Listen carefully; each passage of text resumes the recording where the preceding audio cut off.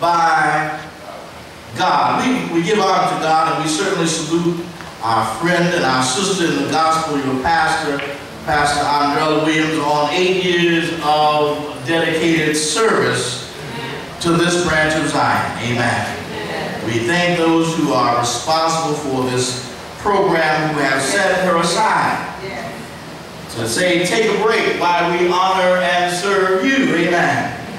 For the service that you render here in His Word.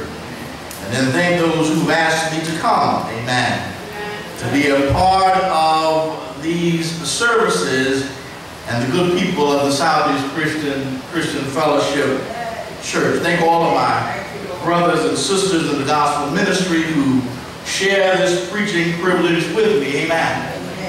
I'm not going to be long, but I do want to talk just for a minute about being chosen by God. And as I go through this passage of Scripture, understand that it is not only the pastor that has been chosen, amen.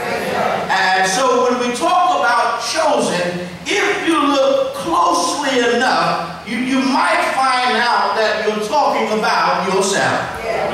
Amen. Jesus here in chapter 15 of St. John's Gospel is preparing his disciples for his impending death on the cross. Jesus here, he's about to die. And he's going to be temporarily separated from them. And he knows that they are going to experience what we call separation anxiety. Amen.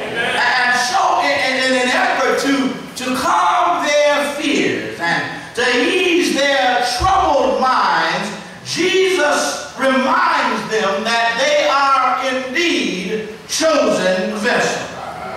In fact, he had chosen them himself. That's right, man. And no matter what adversities would come, and regardless